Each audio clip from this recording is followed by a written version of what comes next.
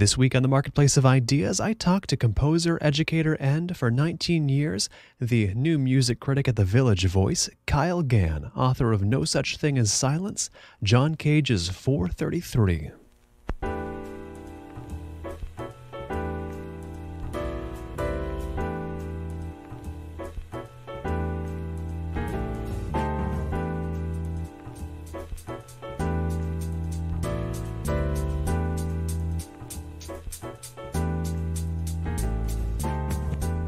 The Marketplace of Ideas. I'm Colin Marshall. Kyle Gann is a composer and associate professor of music at Bard College, the former longtime new music critic at the Village Voice, and the author of No Such Thing as Silence, John Cage's 433. Kyle, welcome to the program.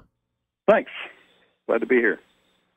I think the awareness of 433 is pretty high, but the tendency is that people hear it described by whoever as simply 4 minutes, 33 seconds of silence. Now, how can we best nuance that? Because, of course, it is that in a way, but it's also more. What would you immediately add to that very brief description? Well, I think an important thing is that it is in three movements, that it has a kind of form imposed on it, and that it is normally, it's kind of a theatrical performance situation. When it's performed live, people are sitting there, and the performers are sitting there not doing what you expect them to do. So there's a theatrical aspect of it to it, and also kind of a classical music form imposed on it. Do you consider it then to be a piece that exists sort of in, I don't know if this is kind of a loaded word, in its purest form, a live piece rather than a recorded one? Yeah, sure. Cage himself didn't like recordings much, and he considered it, above all an act of listening. He grew to the point where he felt that you could do it without any performers present, that you could just sit there and sort of enjoy your own performance of it. But it was, and I still think remains for most people, the important thing about it is that it does happen live. And it is kind of a negation of expectations, and it's kind of important that the experience of it being whatever sounds you hear in the whatever environment you find yourself in during a performance. Now, do you think that the piece still retains the capacity to surprise that it had when it debuted? I mean, of course, no piece could entirely, but how much does it retain that? I think, every new generation discovers it, and a lot of people find it inspiring for one reason or another. I think if you do it live, so many people are, unfortunately, it's the kind of piece that once you hear about it, you feel like you've kind of experienced it, which is true of a lot of conceptual art and conceptual music. And it's not really true. I mean, you really do need to sort of go through it, but so many people today, if you put it on a program, they know what to expect. And in fact, the first time I performed it, I've always regretted that I explained the piece beforehand, because I kept myself from finding out what would happen if I didn't explain it. Now, you were able to say before, or you said before, be prepared, because I'm not going to play anything for 4 minutes, right. 33 seconds. Right. Was there a reaction to that, or did they just say, "Oh, okay, well, now we know"? And now everybody was very polite about it. It was my friends and their parents and teachers and. And this gets into a bigger issue in conceptual music, which is the issue of whether or not you're going to explain the concept behind it, and how much effect that has on the listening to it. Now, first, I'll get this clear. It sounds like you now find that explanation didn't necessarily kill it in a way, but killed part of it for the audience. Well, yeah, because when I did it, it was 1973. The piece wasn't nearly as famous as it is now. It was in an academic atmosphere. It was not really a public performance. At the first public performances, of course, people got very upset and angry. But I've also read people saying that when the piece is performed, the audience seems to make more noises than they would ever make in any other situation. More of the sort of audience rustling noises? Yeah, something like that. Although when the BBC orchestra played it on the radio, they had a live audience there, and I thought the funny thing was that people coughed between movements just as they would in a regular symphony, which seems kind of peculiar, because if you're just listening to whatever sounds happen, why wouldn't you go ahead and cough? So, but then there's also the element of, I wonder if I wouldn't wait as well, because any cough that I make during 433 is going to be heard and focused on more than it would be a cough during any other piece with, sounds being played. Well, I think it's also significant, and Cage wouldn't agree with this, I don't think, but the first performance of it was an outdoor performance in Woodstock, and the sounds were very lovely. It was all nature and trees and rain on the roof and things like that.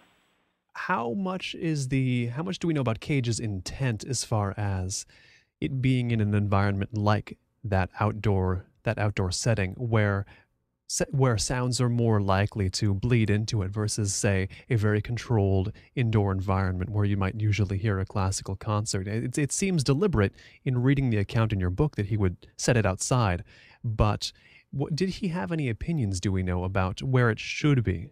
I think he wouldn't have had any opinion because, to take a kind of an analogous example, there was this piece for 12 radios, Imaginary Landscape number 4, and when it was first performed, it was done late at night, and most of the radio stations had cut off for the day, as they did back then, and so the piece was very quiet, and some people considered that a failure, that they didn't really hear the piece, but Cage thought it was just fine, or claimed that he did. And they heard something nonetheless, because you still get some sort of sound over a radio whose station has gone off, correct?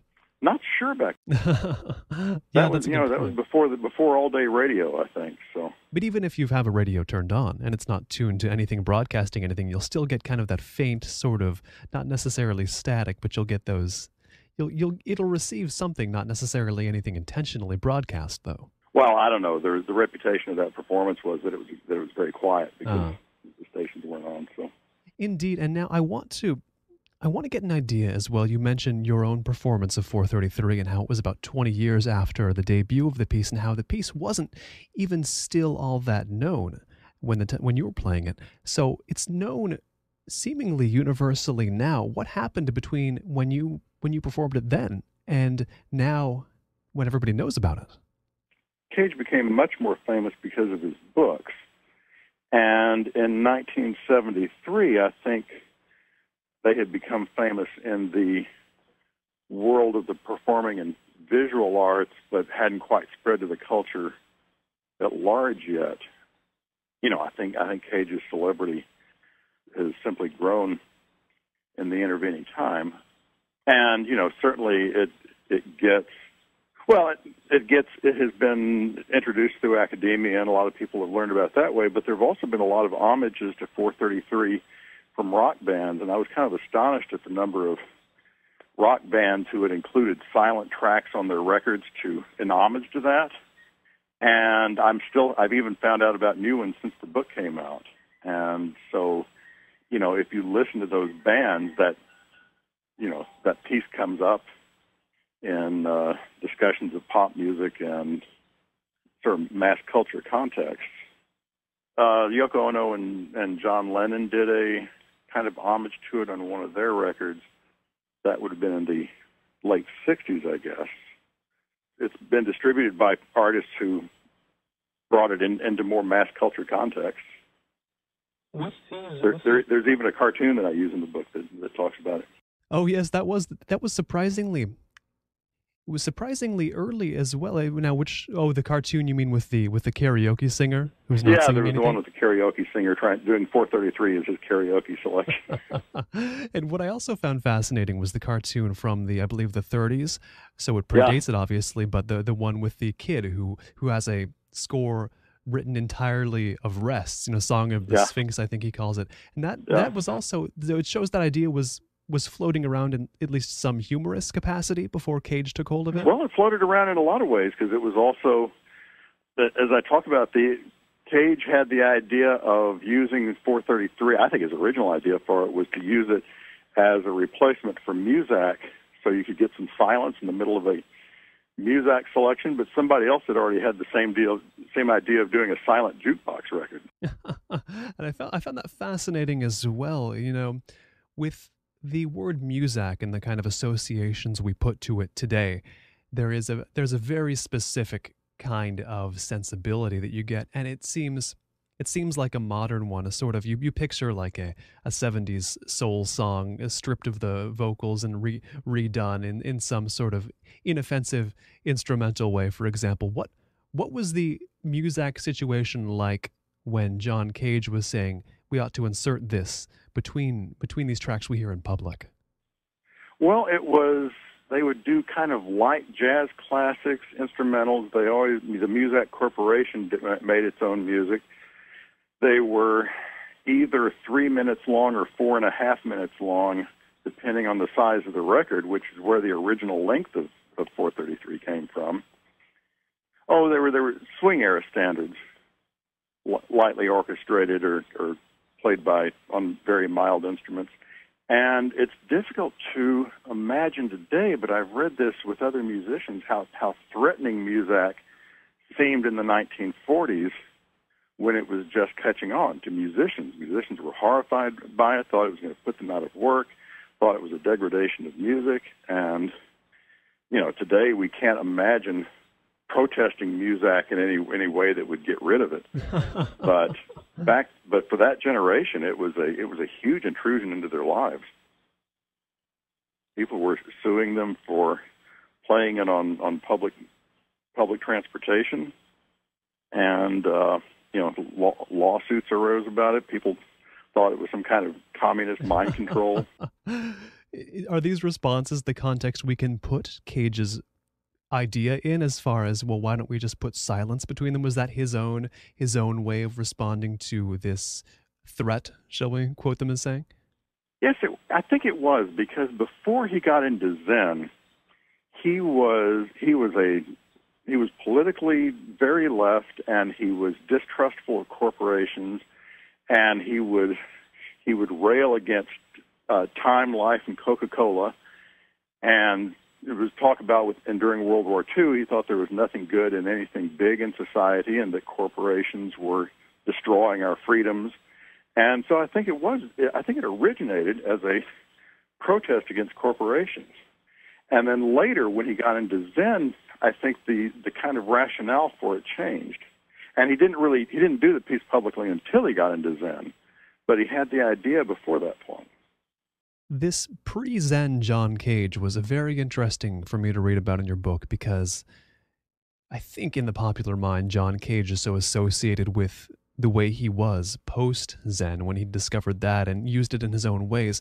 What is most important to understand about how he was before he discovered Zen? Because we talk about, you just mentioned his sort of left-wing crusader nature, but what is his nature before the discovery of Zen? Well, he was more argumentative. I think he did like to deliberately shock people early in his life. He didn't later. He was interested in making music with percussion sounds, and that was kind of his primary focus. He was interested in rhythm. He had started out interested in 12-tone music and studied with Arnold Schoenberg, but reacted against all that. And it's a little difficult to figure out his relationship to Schoenberg, because he seems more rebellious than he later let people know.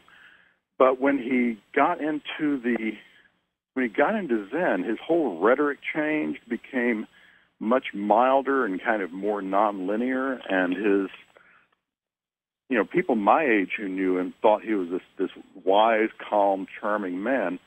And I've talked to other composers who knew him back in the 30s and 40s, had a very different picture of him. Thought he was a little more of a rascal and kind of belligerent.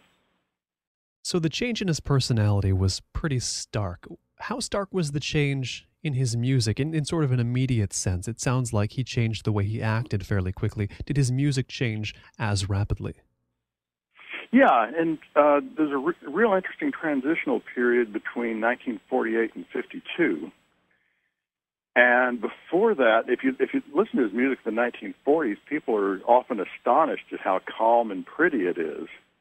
And he was writing mostly soft music because he thought loudness equated to size, and size was bad because of the corporations and everything.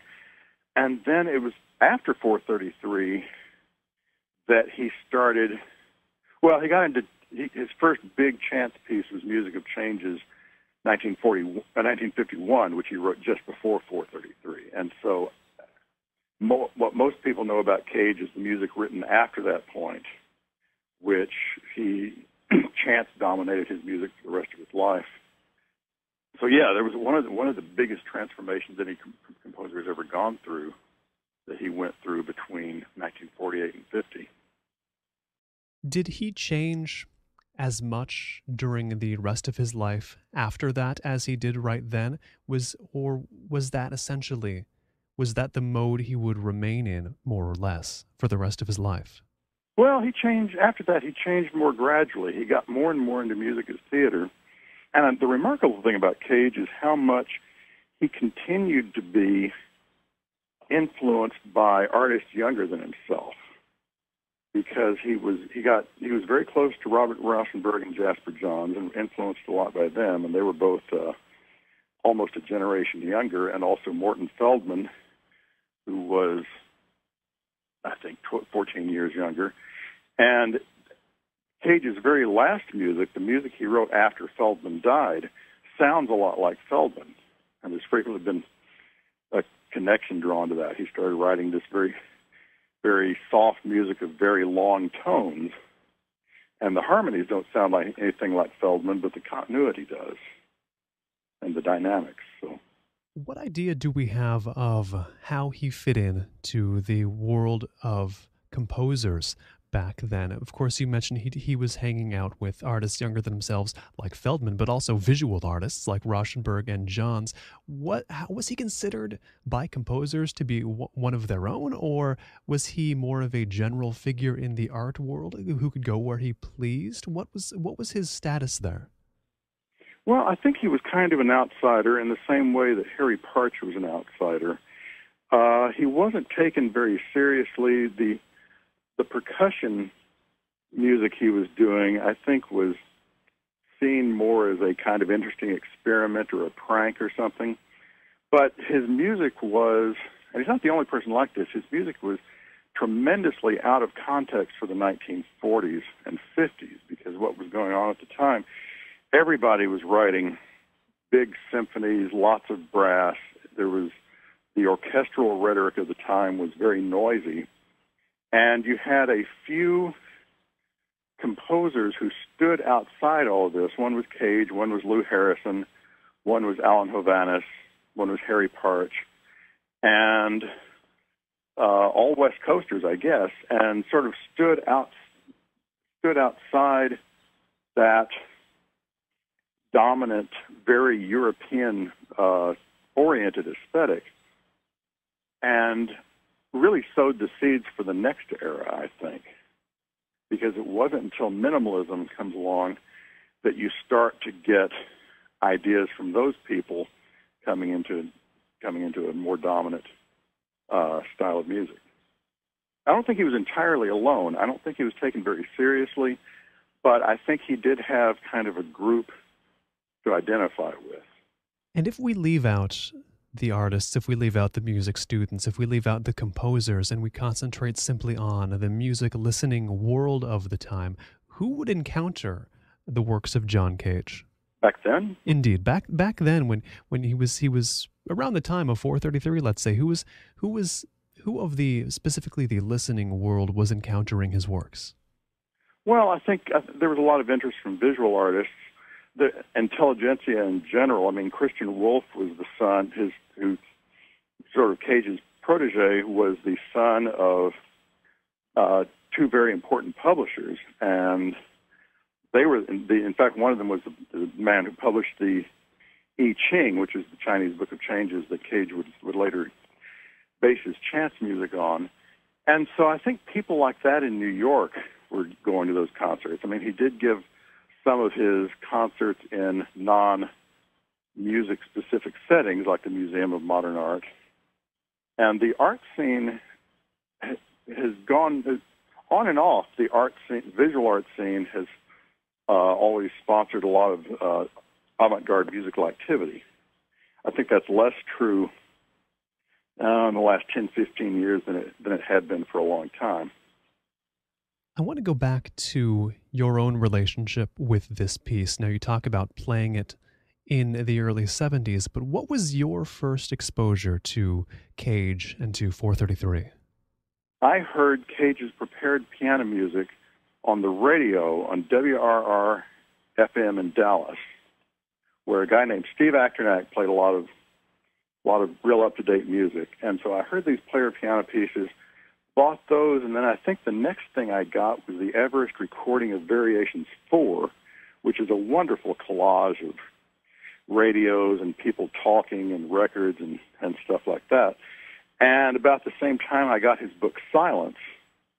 And I'm pretty sure that when I performed 433, I had never yet heard a performance of it. I had just read about it. And so I kind of knew how it went. But, and I bought the sheet music. Which is also depicted, of course, in your book as well. Readers can get a look at it. Right, yeah. So I went to Whittle Music and bought the sheet music for 50 cents, which price is still on my copy. So I guess if I performed it without actually having the music, I would have been unethical or something. So. You describe yourself getting into sort of the world of John Cage then, as you talk about reading his Silence, you talk about his other pieces as well. And how much, obviously, getting to know what surrounds 433, the world of Cage, enriches one's experience of 433. Although actually, is that statement true? Am I right in saying that 433 itself is enriched by getting this wider view of what Cage was? Well, I think so. I mean, I would be curious as to what people would think of Cage just knowing that piece. I mean, I think the public is, for a long, long time, the public is going to get kind of a negative view of Cage as a prankster because so many people think that about him, and he's been so often dismissed, and you really have to get into the writings and other music to realize how serious he was. If the first thing you encountered of Cage's was sonatas and interludes, you would get a very different view of him than you do from 433, but I think 433 is probably the piece people hear of first. How much did you feel an obligation in writing this book? Of course, it's a book about 433 in large part, but how much did you feel an obligation to get across that John Cage's work goes far beyond that as well, or is far wider than simply the 4 minutes, 33 seconds of silence? Well, what fascinated me was not so much the rest of Cage's work, but of all of the ideas that led him to 433. Because when I started reading, there are a lot of people I have read because Cage got me interested in them. For instance, Ananda Kumaraswamy, who was curator of fine arts at Boston Museum, wrote wonderful books on Asian art, and I read those when I was very young because Cage talked about them. I read R.H. Blythe's books on Zen in literature and was fascinated by those. And so what interested me most was the amount of cultural material that comes together in 433 and the kind of intersection between corporate protest and acceptance of Zen and Eastern thought. The aspects of Cage's music that come together in 433, like the three-movement structure and the chance-derived times and everything, are not really that important. He used the same method to write 433 that he had used to write other piano pieces of the time, but since he was only applying them to silences, the actual use of them was kind of trivial. But I was fascinated by how he started reading about Zen and Eastern thought in 1942 and went through this tremendous emotional crisis and sort of cured himself by reading all of this religion stuff. In fact, I was hoping that writing about 433 at that depth might have a big impact on my own music, but which I think it hasn't yet, so maybe it will. But do you foresee that coming nonetheless? I don't know. In a way, writing the book, because I was very awed by Cage when he was alive, and writing the book sort of humanized him for me. I don't think less of him than I used to, but reading the books, I realized more and more how that the books are so charming because he's so persuasive and such an elegant and surprising writer.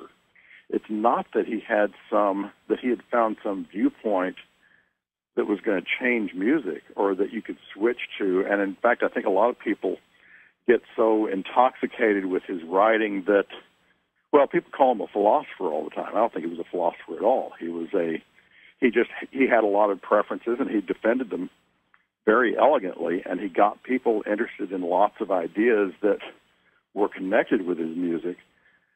But I sort of lost the belief that there's some kind of Cagean viewpoint that one can compose from, because there was just nothing that consistent behind his thoughts. There was something consistent about his music. He was a composer, but he had not discovered a new viewpoint from which to rethink music, I think.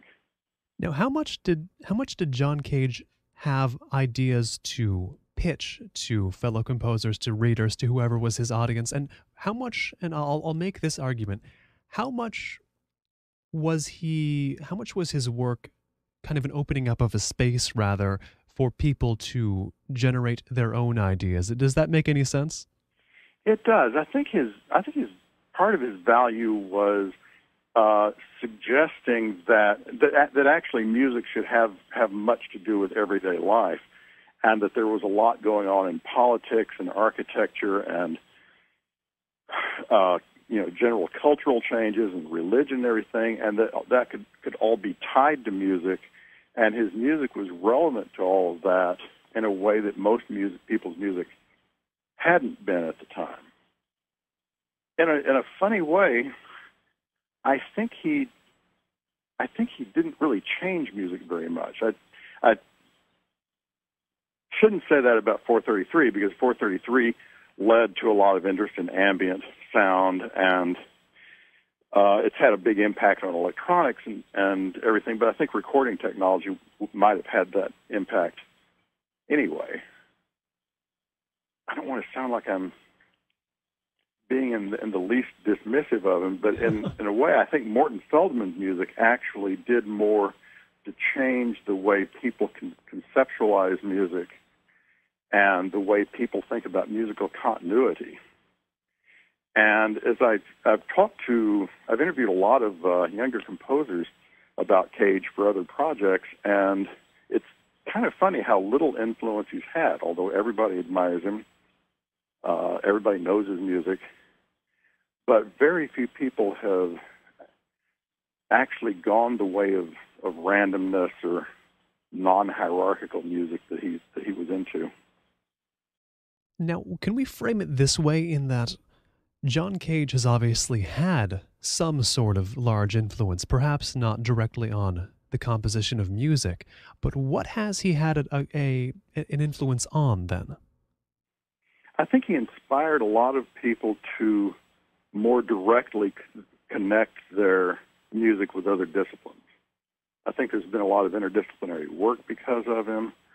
I think the idea that music could be that religion can be relevant to music, that philosophy can be relevant, that there are things in common that the arts have, has created a lot of interest in interdisciplinary work and lots of collaborations and things like that.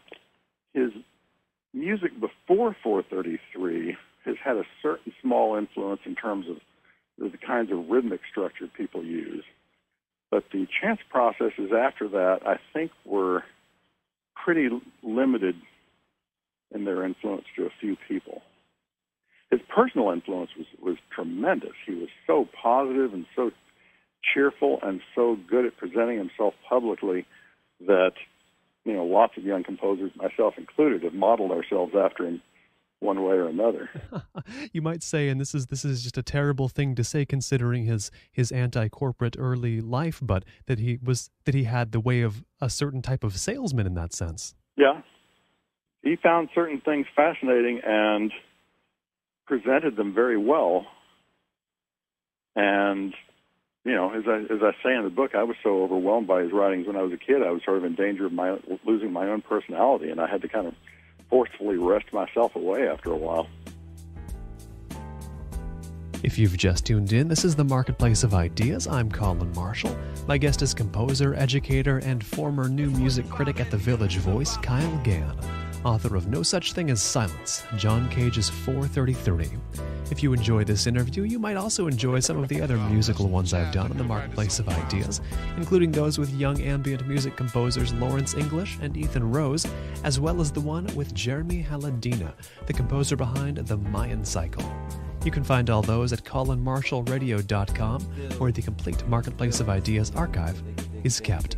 If you have any questions, comments, positive, negative, neutral, feedback of any kind, send that along to Colin, C-O-L-I-N, at colinmarshallradio.com. Now back to the conversation. I want to move a little bit back to this fact of your book as an intellectual history as well of the ideas that led to 433. Now, you mentioned that you had followed up on those earlier in life, of course, before writing this book, but how much was there left as far as the job of tracing back what actual ideas, what sort of intellectual influences went into this? How far back does the tree go, and how far back did you go into it? Well, I had a lot of research to do. I sort of knew where the lines were, and luckily there's been a lot of fantastic research in the last couple of decades by other musicologists. David Patterson has written a lot about the influence of Eastern thought on Cage, and his writings were very, very helpful for that. And William Brooks and several other people have done the legwork that I might have otherwise had to do. I had to go back and reread books by Kumaraswamy, get into Meister Eckhart more. The medieval scholar Meister Eckhart was somebody Cage got very much into for a while. Lou Harrison had found a book by a 16th century musician named Thomas Mace, that Cage had used as justification for some of his ideas about the purpose of music, and I went back and read that. So there were some, but it was one of the nice things about Cage is it seems like almost every book he read he talked about, and so you can collect all of those books, and it's a finite amount. You can really see where everything comes from. What are some of the most fascinating ideas for you personally that you did find in this journey of assembling the John Cage shelf and reading what he read? What sort of strains of thought jumped out at you as just particularly interesting?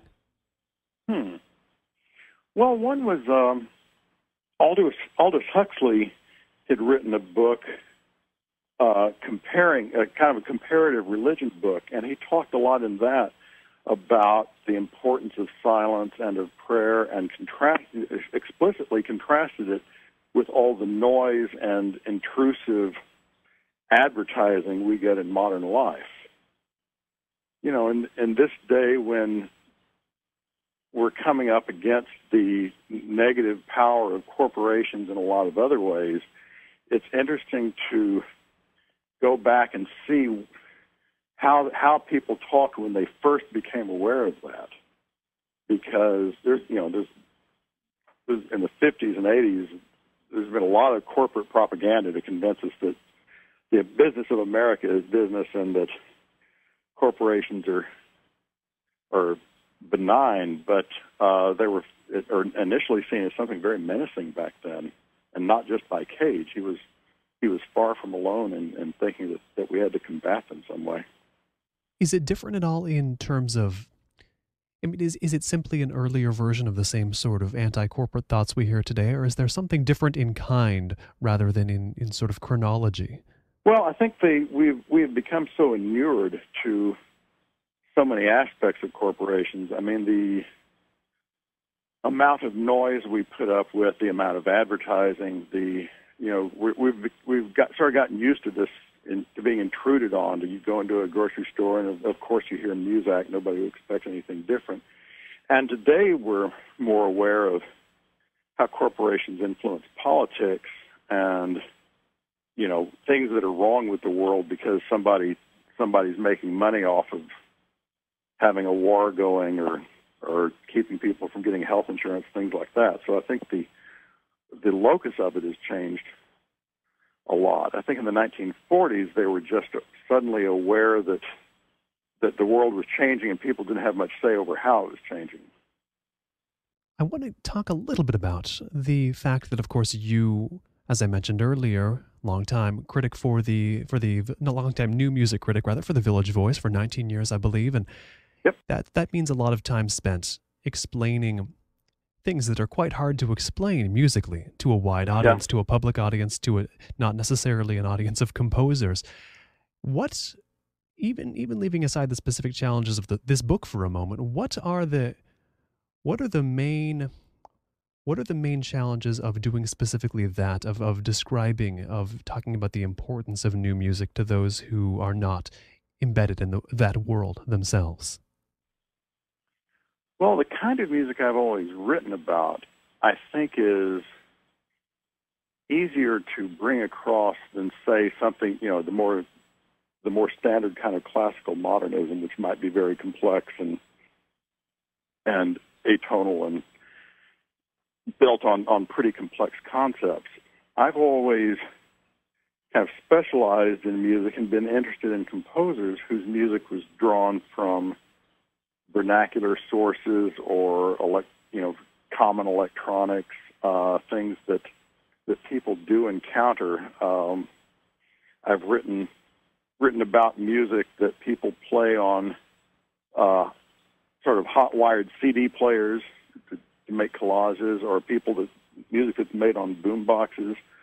So it's mostly been music whose relevance was not difficult to sell. A lot of the music I write about is by people who think that we should not have this gulf between classical music and pop music, that we should have something kind of in between, or that you can bring vernacular music influences into a longer piece. And so that's been kind of a lifelong crusade for me, that we're trying to make a classical music that's relevant to people, that is not some distant thing that you go hear in a concert hall and sit there in rows of chairs wearing your best clothes. It's something you might hear on the street, something that people play in living rooms and lofts and things like that. So I've always been kind of a populist in my sympathies and my advocacy, which is not to say that I don't also appreciate a lot of really complex modernist music of the kind that puts people off in concert halls, but I've kind of spent my life explaining the stuff that's easier to explain, I guess.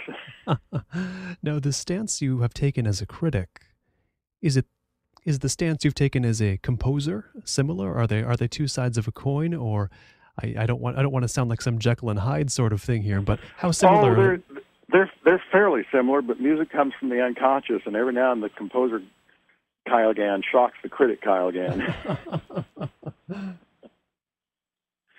They generally get along, but the composer is a little unpredictable. And to get a third Kyle Gann into this, the John Cage historian we see at work in No Such Thing as Silence, then this idea you mentioned talking about as a critic, or focusing on as a critic, that this music should be something that is involved in people's lives and not rarefied in such a compartmentalized time and space. How closely does that relate? Does it relate to Cage's idea about music's greater integration with life itself? Yeah, and actually that came out of the Eastern thought Cage was studying too, because Kumaraswamy resented what the effect that museum culture has on art, that they take art and put it in a museum and you go and just look at it disinterestedly and you can't touch or anything. He thought that in other cultures, art was a part of everyday life. People have art in their homes. People make art. Useful things are made artistically. And so he talked a lot about integrating art in life, and Cage got that partly from him. So it was a way of bringing into American culture this thing that is very, very common in non-Western cultures. The art is just, you have musical instruments in a house. They're beautifully made. They look beautiful. Your milk pitcher is beautiful. It's got designs on it. And that there's no big distinction between artists and non-artists, or art and the other objects in your life. It was kind of a quixotic attempt to bring that into American culture in such a way that we could absorb it. How successful do you think those ideas have been in gaining a foothold then, since Cage was talking about them? Well, not very successful.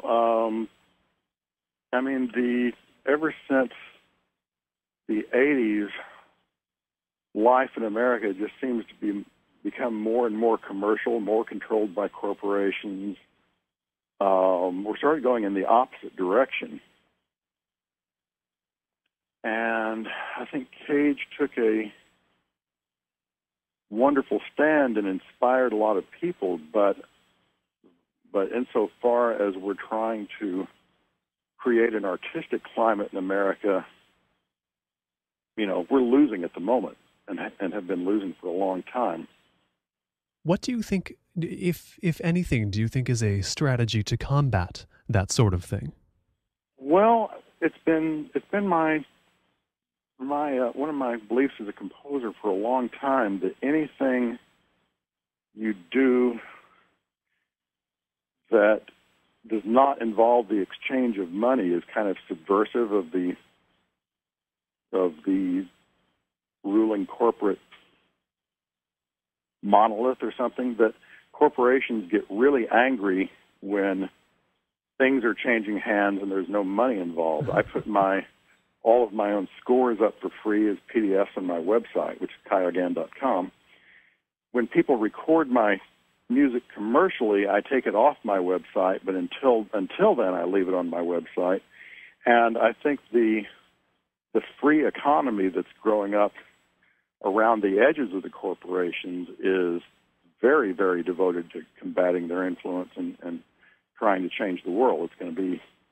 It's difficult to see how far it's going to get yet. But of course, it's a tremendous worldwide problem. There are a lot of artists in Europe consciously combating corporate influence and trying to do things outside the money exchange paradigm. You must be at least somewhat optimistic then about the sort of, you mentioned putting your scores on the internet, but the whole wider culture of free cultural exchange that the internet has brought about, the kind that scares music corporations. That must make you a little happy. Yeah, I think there are enough people who are very savvy and know what's going on, but the corporations fight back. There's this move to give larger corporations more bandwidth than smaller ones and make it more difficult to find certain people on the internet who aren't contributing to the corporate culture and things like that. So you have to be very vigilant to keep them from moving in. To turn back to Cage himself a little bit, this question I know is just going to sound a bit grand, but it's something that I'm very curious about. When you look around or when you listen around the modern world, where can you find examples of what I'll call the Cagean? Even if it's indirect, do you identify in life just things that feel as if they wouldn't be quite the same had John Cage not done what he'd done and been who he'd been, and put out pieces like 433 that have so reached into the public consciousness? Well, one thing that Morton Feldman said Cage represented was that he asked the question, is music an art form? which is kind of maybe an odd way to put it, but I think the question is, can music simply be a work of art rather than an entertainment? People expect most musical performances to be entertaining in some way or another. You know, you go to a show given by a songwriter, you go to a musical, and there is an aspect of music which can be just sort of ongoing without deliberately doing things to capture people's attention. So you have sound installations. There are people in major cities all over the world who've got sound installations that you might or might not notice as you're going by. Interest in ambient sound.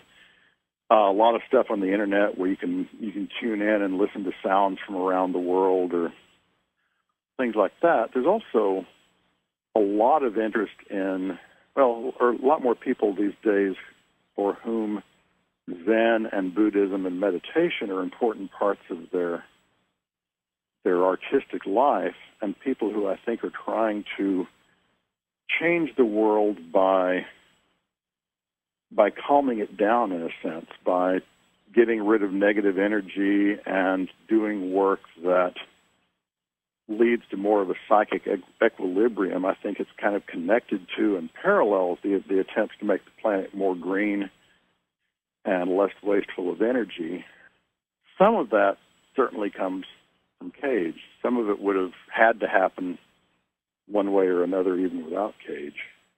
But Cage accelerated that for a lot of people. I know, I was raised to have kind of a very rationalist, scientific worldview, and Cage's interest in Zen and astrology and non-Western thought made me much more open to the idea that there might be other ways of looking at the world than the rationalist one. And I'm probably, he really started that with me. He probably started that with a lot of people, and that's probably a little more pervasive than one could even realize at this point. And writing the book itself must have highlighted the parts of you that were altered or formed or influenced by Cage in just bright colors. They must have popped right out as soon as you were embedded in the world of his ideas and the world of the ideas that led to his. Yeah. Well, there's something I quote in there. He's got, in one of Cage's articles that I'd known all my life, he has this question and answer thing with himself. He kind of interviews himself, and there is a passage in The Doctrine of Transmission of Mind that has a very similar interview, and I was kind of shocked to realize that some of the most original aspects of Cage came from him kind of taking over these thought models and writing models from Eastern scriptures and things. Yeah, the interesting thing for all that I got obsessed with Cage in my late teens, I was already I had been a musician for a long time. I had been playing piano since I was 12 and very much into Gershwin and Bernstein and Copland and Roy Harris and Charles Ives. And so a lot of the bedrock of my music personality exists in those composers. And Cage was very persuasive and kind of took me off track for a while. And there's still things I love about Cage, the acceptance of accidents. Sometimes I'll start a process going in my own music and just allow accidents to happen and think, oh, that's nice. But unlike Cage, if I find one I don't like, I take it out. The book, once again, is No Such Thing as Silence, John Cage's 433. Kyle Gann, thanks so much for taking the time to come on the program. Oh, thank you. I enjoyed it. If you'd like to learn more about Kyle Gann, visit KyleGann, KyleGann.com. This has been The Marketplace of Ideas. I've been Colin Marshall. If you'd like to hear this or any other interview on the program again, visit ColinMarshallRadio.com.